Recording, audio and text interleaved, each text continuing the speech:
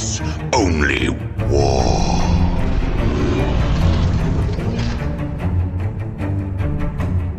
What is up, gents? 40k Dirtbags here. We're still trying to get the lighting going, but today we got green. If you guys have clicked on the video, this is game 3 of the GT that we finished with Grey Knights. We are playing against Demons today, so it's Grey Knights versus Demons. Really good Demon player. Edgar, he actually is, one of the top Sigmar players in the area. This is the first time I actually saw him at a 40k tournament, so it's pretty cool that you can play Demons and Sigmar and 40k, so you kind of transition a little bit, and he's still playing both. But this battle report, if you guys are new to the channel, we go over picture by picture, turn by turn, what we did good, what we can improve, and basically tactical tips on how to basically get better at the game. If you guys are interested in getting coaching in the game, we have a Patreon page where you get a competitive Dirtbag Patreon, where you get to message me and other coaches on the Dirtbag Nation, and you ask questions, comments, list ideas, tactics, anything to get you guys better at the game, especially with general rules for 40k, especially in 10th edition. Once you guys master the general rules, you just win more games. We kind of go over all of that on a one-on-one basis. So head over to Patreon if you're interested in that. But if you just want to support the channel, wouldn't be doing this without you Patreons. Dirtbag Nation, you guys are freaking awesome. So in this video, there was it's just I can't wait to explain this video. This video is so fun. It makes me want to play Demons. The way he ran this list, I was like, this is basically my playstyle. I really want to play this list, so I can't wait to go over this with you guys. But we're gonna go over the list first. If you guys have seen my other 2 videos, it's basically me describing the list for Grey Knights, and then we're gonna go over the Demons, and then we're gonna get right into the video. So we also have a lot of merch up on the page. We're actually getting widgets. If you guys are interested in that, it's 6 inches, 2 inches, 4 inches, 3 inches, and then it breaks out into 1 inch, 3 inch, and then a ½ inch. I got a picture up on Discord if you guys want to go check that out. But we have dice, Dirtbag dice, stickers, objective markers, and hopefully hats and shirts, and all the fun merch is going to be coming up soon. So 2024 is going to be huge, but we got to get to 10,000 subscribers first. So we are so close. We're about 1,300 away, give or take. Once we hit that, we'll give away a huge giveaway, but Patreon specific, we're about $95 away from a $1,000 a month giveaway for the Patreons. A lot of stuff I've been saving up over the time. So let's get into the video. Okay, so pretty standard list. This is the Grey Knight build list that I made when the Dread Knights became very, very good. Now, if you guys notice, there are 3 Tech Marines in this list. People ask, do you need 3 Tech Marines, or are you overkill with the Tech Marines? I honestly think with Grey Knights specifically, Tech Marines are super good because they can be used as secondary units later in the game. So they're going to buff up your Dread Knights, because hitting on 2s is so much better than hitting on 3s. And it works till the next turn. So even in the opponent's phase, you're still hitting on 2s, which is really, really good in combat, especially.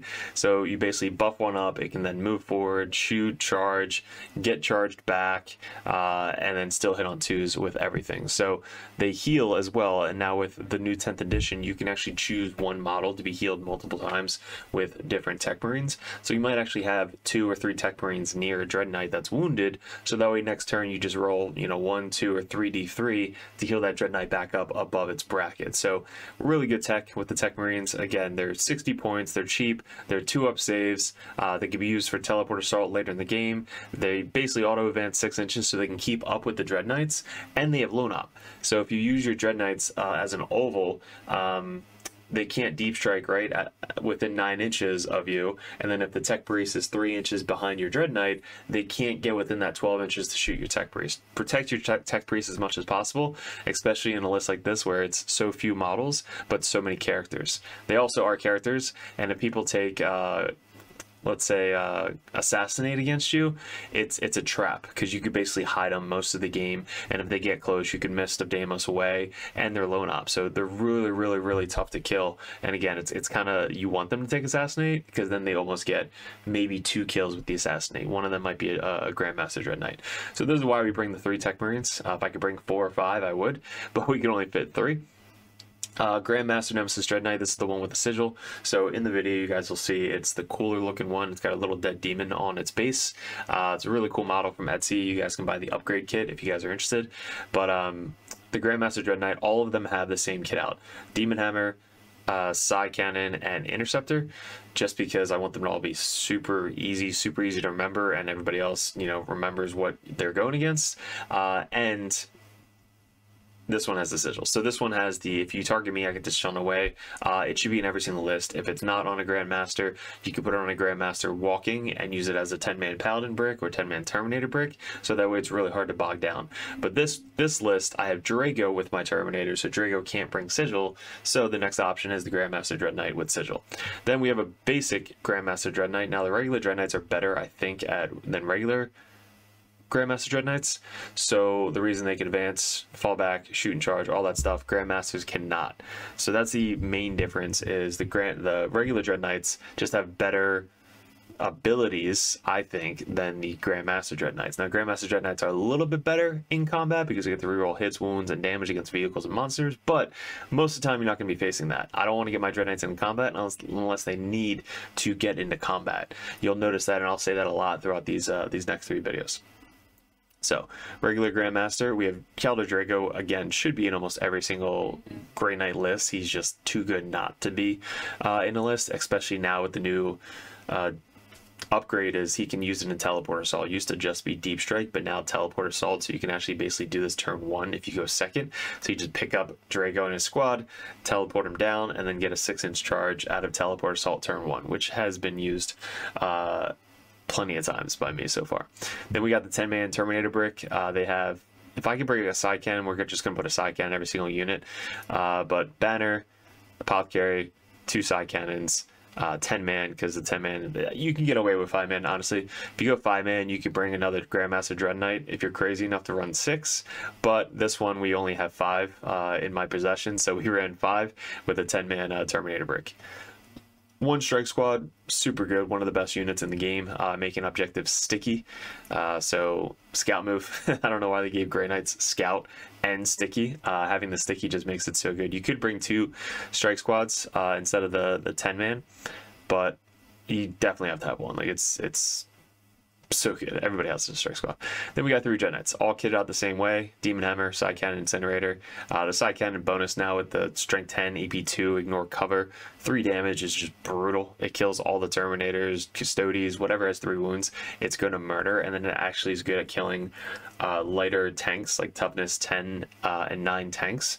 It kills them no problem. Like, really easy, especially hitting on 2s and winning on 4s, if not 3s. Then, of course, we got the Kallid Assassin. She's just too good now to bring for Grey Knights. And then Codiez. We actually sell Kallid Assassins and Codiez if you guys are interested in those. We have the 3D printed models of these 2. They look almost exactly the same. Head over to Discord if you guys are interested in that. But, again, Codiez we bring in case somebody has a way to get CP. If somebody gets a CP through an ability, on a 2+ Codiez also gets you a CP, and Grey Knights run through CP so fast. So having him in there, just because at an extra 75 points, you can't really bring anything else for us. Stern is 90, but 75 points extra. And again, he has the ability to get us to CP. And if not, he's just there to walk in on turn 3 and do an action or something. So I put him in reserves every single time. Kallid starts on the table with Infiltrators and gets Teleport Assaulted, so you can basically have 3 Grey Knights Teleport Assault and then Kallid Assassin with their own ability getting Teleport Assault. So this is the list, guys. We have 1, 2, 3, 4, 5, 6, 7, 8 characters in this list. The Bring It Down is only 5 vehicles, so it's not that good for Bring It Down. But the characters, again, if they pick Assassinate against you, you're hiding them very, very well, and you just be able to teleport all around the table and not get targeted. So that is our list. Let's get into the first video and go over how we won. Alright guys, so that was the Grey Knights. The Demons, if I can remember specifically, this is the list. Looks amazing. Really good paint job on the Great Unclean one. Super big ass base, which I'll show you how that comes up in a little bit. We have a Demon Prince over here, just a basic Demon Prince 2-up, 4-up save. We have Shalaxi, who is just insane into my list. Good against vehicles, characters, monsters. Gets like full rerolls to hit, wound, and damage. So yeah, she's just insane, and she's super quick, can advance and charge. You got the big old bird boy, Zinch. Super good at shooting stuff. He kind of scared me when he was going over the list he was explaining like what this guy can do, and he basically shoots super far and super good and super accurate. So I was like, all right, he might have to die first. So don't want to give too much away, but the bird did scare me a lot, so we have to try and kill it ASAP. But then we got Be'lakor. Be'lakor does the shadows, always within 6 inches of him, which is what I like so much about the list. You can't shoot him outside of 18 inches, so everything that's within 6 inches of him can't be shot outside 18 inches. It's like the new Nurgle strat for Chaos, but he just always has it around him. So it's really good into shooting armies like Tau, Guard, stuff like that. So this is super aggressive army, just wants to get in your face, and you can't shoot it from afar, which is awesome. Luckily for us, everything that we want to shoot at is within 18 inches, because all of our flamers are 18 inches, so that didn't really mind us too much, because most of the time we're going to be teleporting within 18 inches, just get some shots off. So wasn't too afraid of that.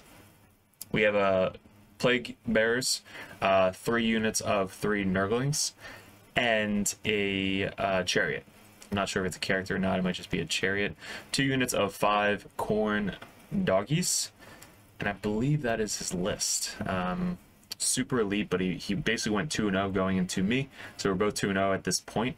Yeah, so let's get into it. Our first, this is a fun mission. It's actually ritual. This one could go very poorly or very good depending on your list and depending on how many times you've played this this thing. So this is the setup. Everything is a ruin, super high buildings. Love the new terrain at the Palladium. They just need some clear plexiglass, but this is fine. So everything is a ruin. Everything bottom floor is line of sight blocking, and each piece of terrain is its own separate piece. So if you're standing here, you can't see through this piece. You'd have to be basically in this piece to kind of see through it. For example, if I'm standing here, I can't see that guy on the pink over there because this thing is blocking it. But we set up one there, one in the center, and one over there. For ritual, you have to make an objective wholly within 9 inches of another objective. So basically, you measure 9 inches from either that one or that one, and it has to be in no man's land. And I'm not sure if it has a minimum of another one. But let's say I measure 9 inches from there. Usually, you can get one right about there, or there, so it's like 9 inches in the center, and then from there it's kind of like the same thing. You can go really anywhere in the center for that one. So Nurglings are really good at this mission. Anything that's super cheap that you don't really care about can just walk up and do an action. It's at the end of the turn. It gets placed. It's basically an action at the end of the turn. It gets placed, and then funny thing about cleanse is you count cleanse at the end of the turn. So you could basically, let's say for example, these guys walk up onto the center objective, and they do cleanse. And then this Dread Knight walks up, again, for example, makes an objective right here. These strikes are now on 2 objectives, so they cleansed both objectives at the end of the turn. Because cleanse, you count the objectives you're on at the end of the turn, and then you get points based off of that, max 2 objectives. So that's a little cheeky thing that you can do. Competitive 10th edition is you basically walk up, cleanse, another unit does an action to make an objective, and just put that objective under the unit that's doing the cleanse. So super cool, right? But we didn't do that. We did tactical. We have our Terminators in the back here, Dread Knight back here, in case I need to advance up and get a line of sight going this way. Another Dread over there, 2 Dreads up there. We have a Tech Priest over here. Every Tech Priest I always try and be within 3 inches of another Dread Knight, but we got Tech Priest there to buff that, Tech Priest there to buff that, and then a Tech Priest there to buff that or that. So those are all the Dread Knights.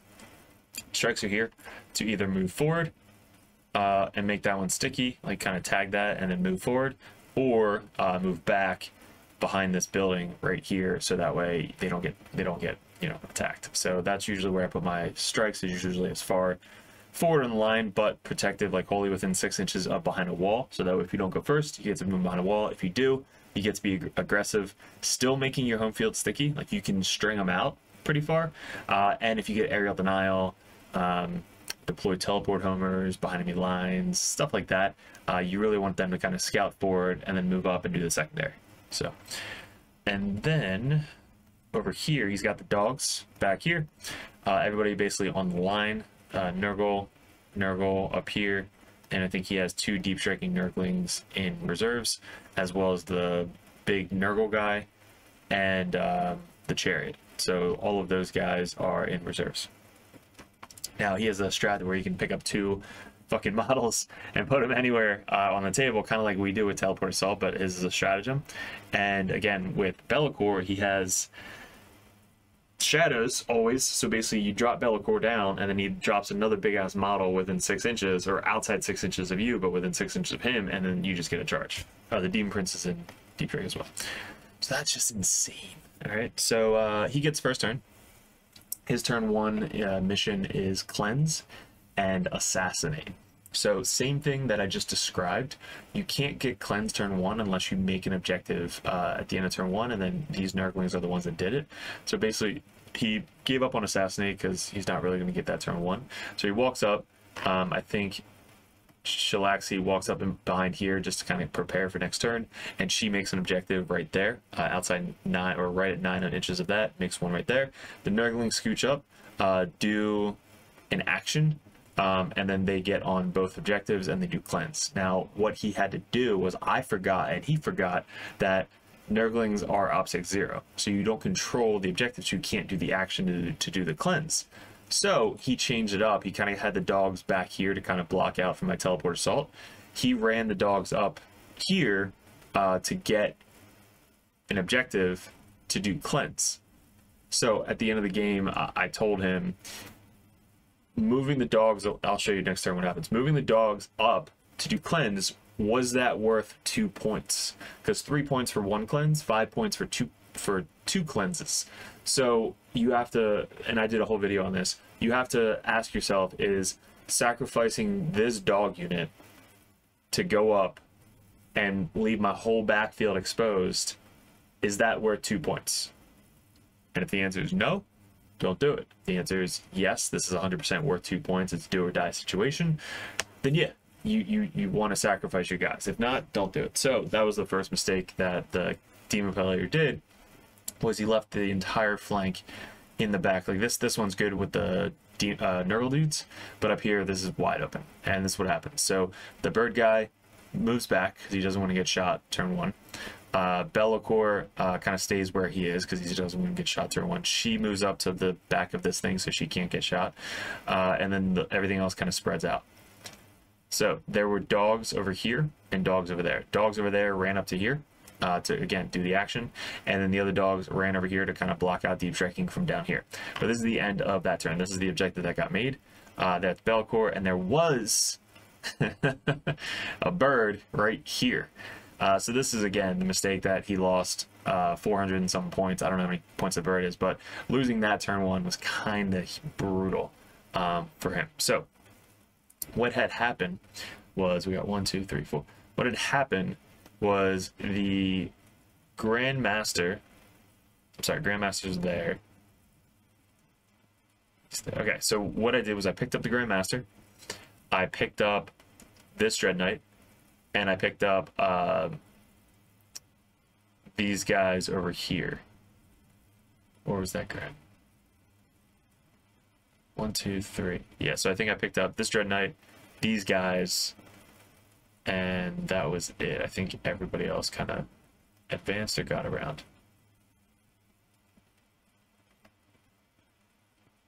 Okay, so that's what had happened. We had Dread Knight there, these guys here, and this guy right here.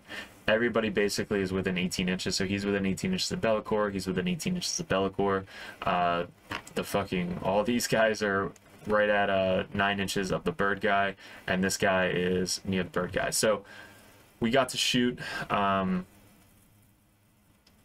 this guy at the bird guy, all of the pot shots at the bird guy, and I don't think anything else could see the bird guy. I think he was outside of 18. So what did it was Drago's anti-demon 2+ on his shots, all of the side cannon shots, and then the fucking new side cannon 3 damage, AP2, and flamer shots from this Dread Knight right here took this guy down to like 7 wounds or something. And then I charged it because I get the +3 to charge out of Teleport Assault turn 1. Again, this is bottom fucking 1. I get the +3 inches charging, charge the bird, steal the home field objective, So on his turn, he only got 5 on the top of 2. So he was able to steal the home field. For our secondaries, we had extend that battle line, which is an easy one, and then secure no man's land. So we walk up with our Tech Marine, and we make an objective kind of like on the opposite side of him. So we make one here, and we control that one, and then we control the center. So we control 2, which is 5 points, and then extend, we control the home field and one in the center. So all of our guys are spread out. We got this guy here, that guy there, that guy over there. So Shalaxi has to decide which one she's going after. And then there's one down here behind my head. There's one down here with a tech priest right behind him. Right there. Now this is a little trick. You always want to make sure these guys are kind of like oval base. So if this tech priest is 3 inches behind the oval base is then there. So the oval base is what, like 4, 5, maybe 6 inches. 3 inches behind, that's 9 inches. And then they basically can only deep strike 9 inches away. That's outside 12 inches of my tech priest. So if you have your tech priest right behind your dread knight, usually they can get within 12 and shoot it. So you want to keep them as far away as possible from your dread knight so that it doesn't get shot within 12 inches. This guy is kind of like wide in the open, but my plan here is if he brings somebody down, you know, near one of my guys and moves up near one of my guys, I can Mist of Deimos and then Rapid Ingress behind my tech priest to make them lone op again. I love doing that trick. I love just bring them off the board and bring them back down on the board somewhere where you need them, because you're kind of like very reactive on what your opponent does. So if your opponent goes this way, you can then just pick up this guy and put him over there, especially for like a big 10-man break. You're like, all right, now 10-man Terminators are right over there where you're going. It's a really good power move with Grey Knights. But this is kind of crazy what he does. So see this little space right here? Big space right here? This is his turn 2. So turn 2 he gets 5 for primary. And this is where he fucking drops his dude. So Be'lakor gets picked up, obviously because there's nothing for him to do over here. And then Be'lakor gets dropped back down right in the center. He puts the demon right next to him, which is 6 inches, so he can be outside 6 inches of my guy and my guy, so he only has a 6-inch charge. And then this guy comes down within 3 and gets in between both my dudes over here, which was just perfect measurement right here. So he steals my home, or that objective. This guy is getting targeted by literally all 3 demons, and Shalaxi starts moving down here. Nurglings are kind of chilling right there. So I can't Mist of Deimos because he's, you know, coming within 3 inches. It's just some weird rule where you can't Mist of Deimos when they do that. I think it has to be movement or advance or fallback. So I don't, it's weird. I don't know. But this is what happens. He moves Shalaxi up here. So I take my one Dread Knight that was down here and I Mist of Deimos him because he had a easier charge from to this guy than he did to my Grandmaster back here. I think it was like a 10-inch charge that way, but it was only like a 7-inch charge over here. So I was like, all right, I'm going to take this guy away to try and save him for another day, make you charge farther. But all the Nurgling dudes kind of ran up over here. These Nurglings came down. These Nurglings are still there. They're making objectives, stuff like that. And what else? I don't think anything else came in. So this is basically the board state right now. We then bring the guy back down over here. So the guy got brought up. This guy charged my Grandmaster. Be'lakor charged him. She-Failure charged over there. So Be'lakor is in the center. Was attacking my dude. So Be'lakor was here, attacking my Grandmaster. This guy, She-Failure charge. My Grandmaster moves up. He had extend battle lines and defend stronghold. So I think he ditched defend stronghold and took overwhelming force. So he has to kill models on objectives to get points. So he kills my tech priest over there with some flamer from this guy, and then he killed my other dread knight that was in the center, right there. So he kills this guy pretty easily with Be'lakor. Be'lakor just murders him. And then the guy that was down here got picked up, brought back down up here to get some shots off on Be'lakor. Be'lakor died really easily, a lot easier than I expected. As long as you're within 18 inches and just shoot all these side cannons into him, he just gets obliterated. I think I survived this charge from the Demon Prince, and then I just swung back and just one-shotted it, which was kind of hilarious. So he charges me, does a bunch of attacks. I have a 4-up save, make a couple of them, 3 damage. I think I might be on 1, something like that. But I live, I swing back, and just d6 plus 1 damage him back, because I get 4 rerolls to hit, wound, and damage because I'm a Grandmaster. So he just murdered his Demon Prince, so that was unexpected. And then next turn, Bellicor died in the center. So the Terminators are slowly running forward. I can't pick them up because they're on the objective and I need the points for a primary. So for our turn 2, we get 10 for primary, tempting target, and overwhelming force. So his tempting target is choosing to be this one down here because he has most of his guys around here, and I basically have to move up and try and make this charge. So I basically move up my guys. I need like a 9-inch charge or something to make this, and luckily I make it. So that was awesome. I got the tempting target. Over here, this guy that survived moves up. These guys are basically just waiting back here to kind of go after Bellicor. This guy scooches up and was going to charge Bellicor if he lived, but he died to shooting. And the guys walked up here and just kind of stole the objective. Well, I didn't want to charge him because if I die, he keeps the objective. Just walked up to kind of steal back from him. So that way it stops his primary. So on his turn 2 or turn 3, he gets 5 again for primary. So he's at 0, 5, 5. 0 on turn 1, obviously. 5 on turn 1, 2, and then 5 on turn 3. He gets captured enemy outposts and engage in all fronts. So his turn 3 was kind of big. He basically drops his chariot, who has more OPSEC than my tech priest, so he comes down within 3, steals my home field objective, gets 8 points, which is great. This guy stays kind of where he is, sprays my dudes down here, charges, finishes them off, kills all of them. Shalaxi scooches up, is about to kind of take on my dude, but he I think he fails, where he walks up and just murders him. Yeah, I think he dies 100%. Yep. So Shalaxi basically doesn't move up, so that way I don't miss the Deimos. It's like a 6-inch charge or something for him. So he doesn't move. He doesn't move. Nurglings don't move. Everybody basically stays where they are. But the Termies made their charge over here because of tempting. Yep, so Termies made the charge over here, so we basically come down, charge up, pile in, don't kill a bunch of them because I didn't get a lot into combat, but we steal that objective, this objective, and kept one guy on the backfield over here to keep that objective. So that's how he was only able to get a 5 from the Nurgle dude right here at the top of his turn, because he killed my dudes over there. So Shalaxi moved up, killed my Grandmaster in the center. Just murdered him, like wasn't even close. Full rerolls to hit, wound, and damage. He rerolls the 1s to like 6s. It's crazy. So she's very scary into anything with a monster, vehicle, or character. She will just murder them. She did survive a lot. So I shot this Dread Knight, these 2 Dread Knights, and charged her, right? And only took her down to 4 wounds. So out of all that shooting and charges from a Grandmaster and a regular Dread Knight, she lived with 4 wounds with her 4-up invuln and 5-up Feel No Pain. So I was, holy shit, I'm going to lose both my Dreads right here.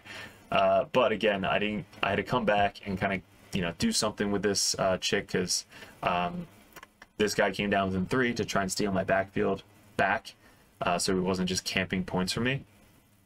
We had Storm Hostile objective, which I stole my home field objective back, and then no prisoners. Not killing Shalaxi was kind of brutal. I didn't kill her. I didn't kill any of these guys, so I didn't get any points for no prisoners against this army, which was nuts for us. But we got 5 for primary because we had this one from Drago squad. So on his turn 4, he gets 5 again, because again he controls this objective with the big fat boy right here. Shalaxi's still alive, but we have more OPSEC on the center objective, and these guys are 3 OPSEC each, so we have more OPSEC than all of these guys over here. So he gets no prisoners, so he has to kill stuff and deploy teleport numbers.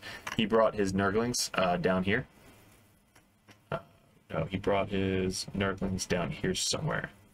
to do deployed teleport homers for 5. So Nurglings somewhere over here got deployed teleport homers.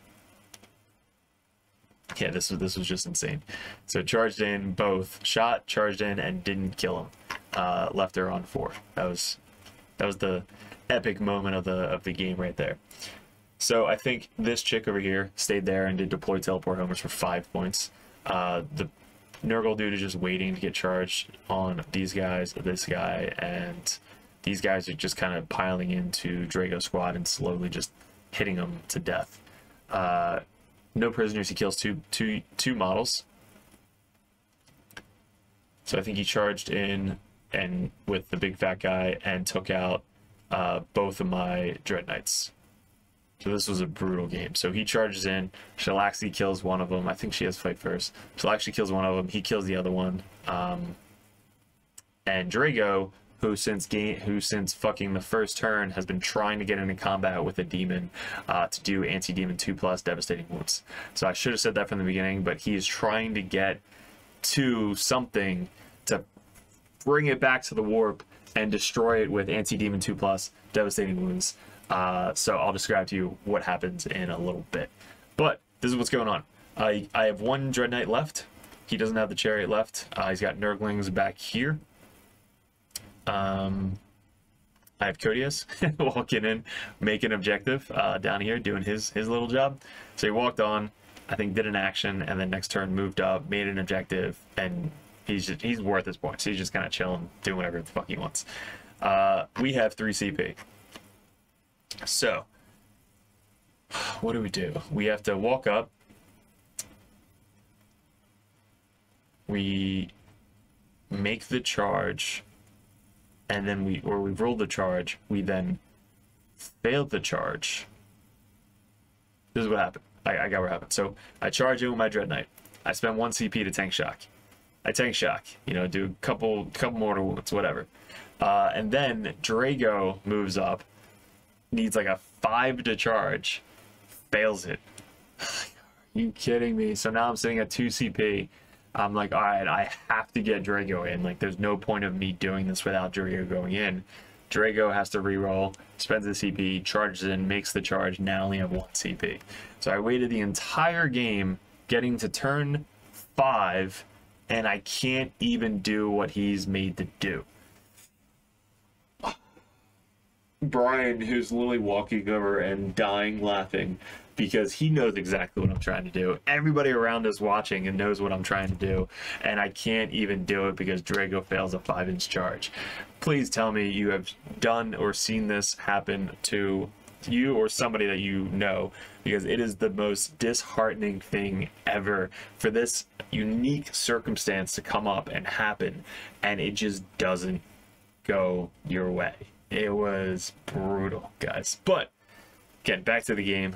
We get 15 for primary because we go second, so we have to control at the end of the game. Aerial denial. I guess there's an assassin somewhere over here. Assassin maybe came up, came back down, and is getting aerial denial for me. And then investigate signals for 4. So Codius just kind of walks back and just does investigate signals for there. A tech priest does another investigate signals up there. So we get 4 for that. So the end of the game, we finished up with Edgar getting 20 out of 50 for primary. That was huge, stopping primary that much on Ritual. Ritual, you're basically making objectives almost every single turn. So it's really hard to stop primary on this mission, but we were able to keep him to a 5 every single turn. That's specific targeting what you're trying to do every single turn to stop him from getting primary. If you can stop him from getting primary, we're most of the time going to be winning on secondary, so we just have to stop the primary for Grey Knights. So if we got 45 primary, so we already know we're up by a lot on primary, we have to stop his primary. Now he still got 32 out of 40 for secondary points, and we got 37 out of 40. So again, we're going to be close on secondaries, but if I can stop somebody's primary with Grey Knights, I'm going to win most of my games because I already know I'm good at secondaries. Secondaries are not an issue for Grey Knights. It's mainly stopping his primary and making our objectives sticky so we can actually move around and do shit. So using that Mr. Deimos and coming back down, rapid ingress is huge for Grey Knights, especially for primary and stealing primary. Yeah, so this is what happened. Charges in, doesn't anti-demon 2+, but makes his 4-up saves, and it doesn't do anything. Needing 6s to wound this guy, even with lethals on the charge, just doesn't kill him clean one with Grey Knights. So I really wanted to test it, didn't get to test it. I don't know if I would have killed him anyway. He's got a 4-up Feel No Pain, so it's still really fucking hard to kill him. But yeah, so didn't get to kill him. So the final score, let me make this bigger for you guys. We got 92 to 62. So 92 Grey Knights, 62 Chaos Demons.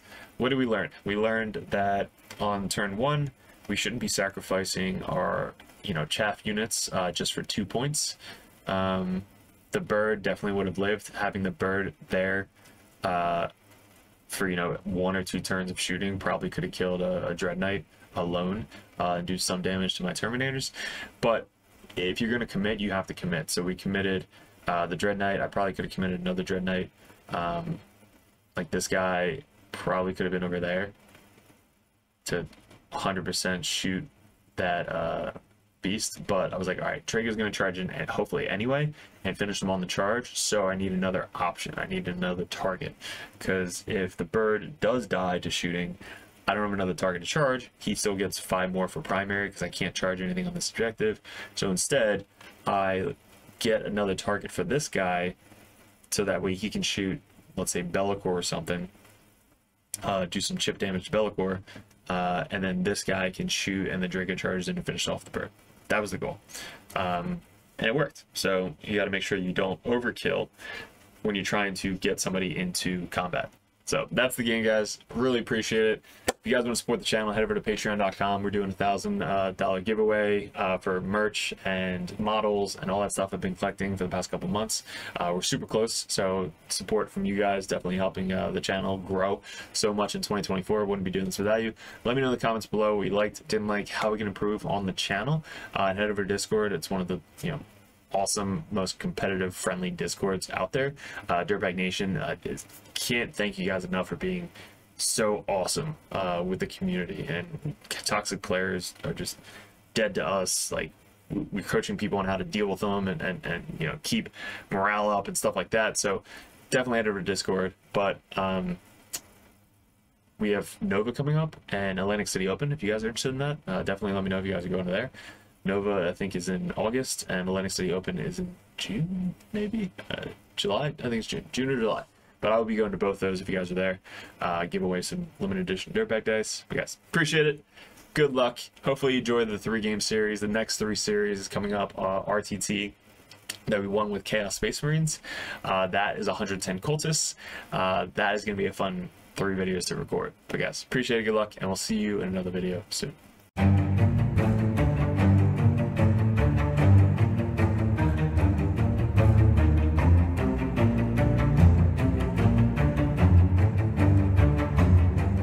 What's up, gents? 40k Dirtbags here. If you guys are thinking about joining the Patreon page, we're going to go over each tier and how it's going to benefit you and what you're looking for specifically to get out of 40k in 10th edition coming up. There's a lot of stuff to go over. There's a lot of tactical videos up on the channel, which is for free. There's going to be a bunch of perks that you get specifically for being a part of the Dirtbag Nation Patreon page. So first off, we have the first tier, which is $1 a month. You guys get first access to the videos over at patreon.com. You also get access to the Discord, which is specifically a private link in the Discord that only Patreon members can see. So you guys will have first access to that. Also a benefit is Patreons over the Dirtbag Nation get live streamed games on patreon.com streamed from YouTube, but there's only links specifically for the patreons.com. So not only do you get first access to these videos, you also get to see live stream games specifically only on patreon.com. The next tier is the Justicar. You guys get a shout out on every single video on YouTube. You also get to support us a little bit more. You get first dibs at voting on Discord, as well as you just kind of say, hey, I just want to be a Justicar Dirtbag and support you guys a little bit more than that $1 a month tier. But you get all the same access as well as the different color over on the Discord. So the third tier is the competitive dirtbag.